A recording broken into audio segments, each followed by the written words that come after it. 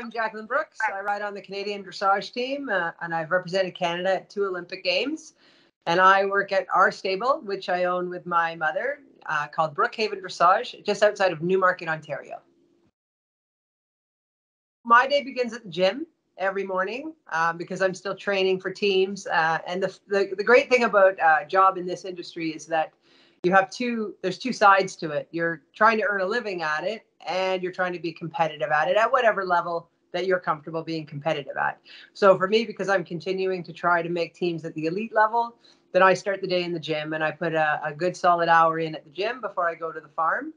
And that gives the horses time to eat and digest their food and get out for some turnout.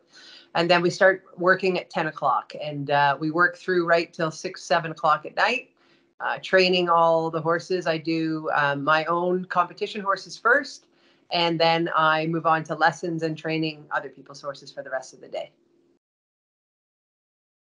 To be a professional at the elite level, one, you need a number of things. And it's always that question, what makes somebody an Olympian or what makes somebody go to the NHL? And it's not always the one with greatest talent that ends up there. And usually you'll see somebody coming up with a great deal of talent.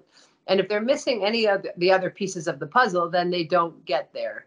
For my sport, which is dressage, it's an academic sport. There's a lot of balance involved, like golf, how you swing the club, how the club hits the ball. Well, we are on a flat surface, hopefully with uniform footing. So all the balances that we ask the horse to go into, we have to understand the physics of those balances and how that horse can do the maneuvers that we're asking them to do. So for me, I think you're going to be choosing dressage as your career. You need to have a certain level of understanding academically of the sport and like that academic challenge. So if you did love physics in school or math, or it might not be the perfect sport for you. You also have to have that dedication to the hours that are required, because the animal isn't a bicycle. So you don't train them for 1 hour and then you put them away and you go and do whatever you want for the rest of the day.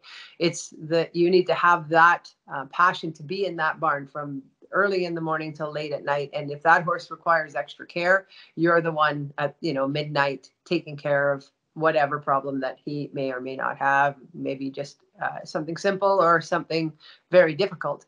But you have to be the one that will put the time in taking care of all of the horses, and in particular, the one that you're trying to make that team with. And so I think also then you need to have sympathy, empathy for the animal. You need to have some kind of ability to communicate with animals. If you're good with dogs, good with cats, because again, the sport isn't an apparatus that is, like a bicycle or a balance beam or something that doesn't have its own feelings and its own emotions. So you need to be very calm. You need to be the calm partner in the two. If something gets emotional or dramatic, you have to be the one that's calming the horse down. So I think, that all that well-roundedness is required in our sport for sure.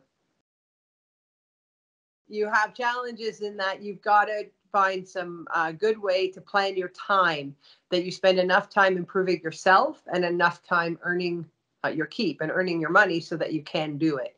And that balance is tricky as well, because what I find with a lot of professionals is they're so busy earning their money, teaching lessons, training horses, that often their own horses go to the back burner, or their own self-care, their own workouts, whatever they're going to do to enhance their performance, that gets all shoved to the back. And it has to, because financially, if you don't make enough money, you can't afford to have your competitive horses either. So finding that balance is very challenging. Is putting enough time into your own education, again, that you're not working so hard taking care of the horses and teaching lessons that you're not improving yourself, and dedicating some of your income to your own education, whether that's your own continuing education with lessons, or if you're not going to shows, that you go to some big shows and you see the top riders riding. You spend a lot of time watching all the shows on YouTube and all the riders and staying current with the sport. So really, time management is a giant challenge, just finding the time in the day, because again, with these horses, you get up in the morning, they need to be fed, they need to be mucked out, they need to be turned out, they need to be ridden, then they need to be fed again, and then they need to be fed and mucked out again, and then they need to be fed one more time. So, it's not, you look at a triathlete or someone that can go swim in the pool in the morning, they take a few hours, recover, then they have another workout, they take a few hours, recover. They're not having to look after their training partner for the majority of the day.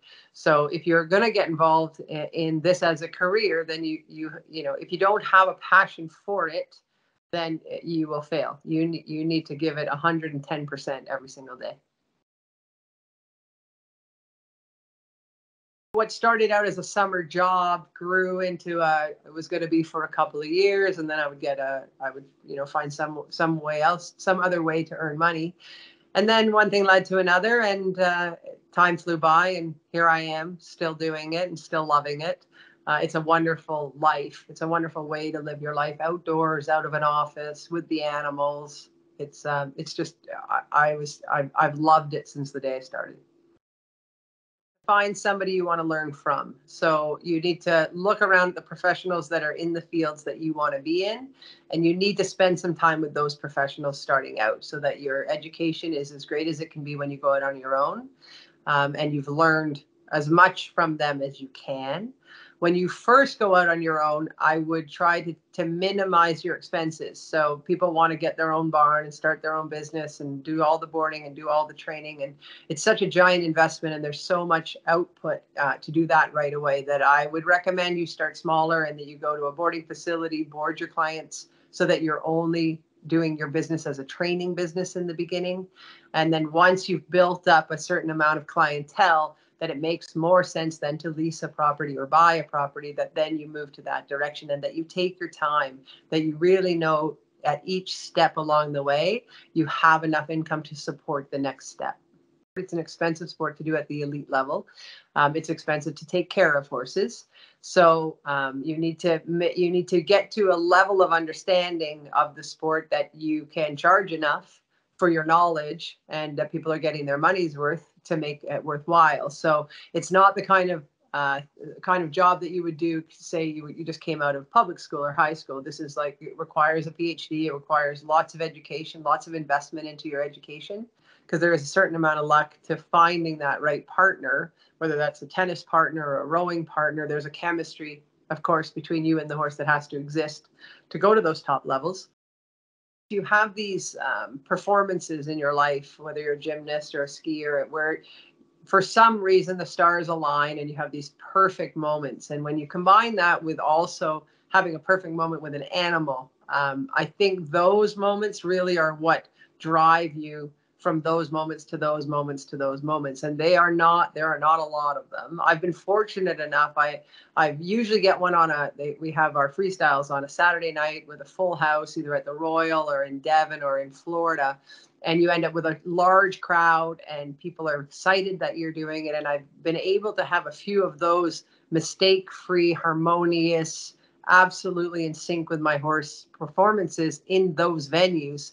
And then you spend the next year training to do that again, because that is such an adrenaline high.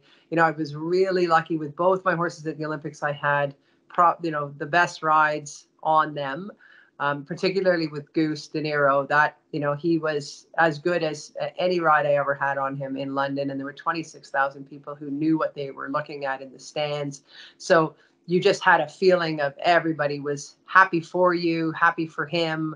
My whole team was happy. It involves so many people also that follow that career. With you and your horse, you have your veterinarian, your blacksmith, your owners, your parents, your family, your friends, that when you go down that center line and you have a great ride, you're taking 20, 30 people with you on that ride, and they are getting as much enjoyment from it as you are. And then as you build in your career and, people start to follow, Goose had many more fans than I ever had. If I could put a post up that I climbed Everest, and I'd probably get 6 likes on it. And then I put a post of Goose eating a blade of grass, grazing outside, and you get, 6,000 likes on it. So then you're taking all those people along for every ride as well. And they're having so much enjoyment of seeing him enjoying his job. I don't think there are many sports that have that much emotion involved for other people. Skating for sure. You get people that go along with the whole performance of skating, art, singers and theater, but to have a sport that also you have that emotional level and that emotional response to is just thrilling when it all comes together. Thanks for watching. I hope that everything works out for you in your career and whatever your chosen field is in the sport. And remember, no matter what you do, wear your helmet. Protect your melon.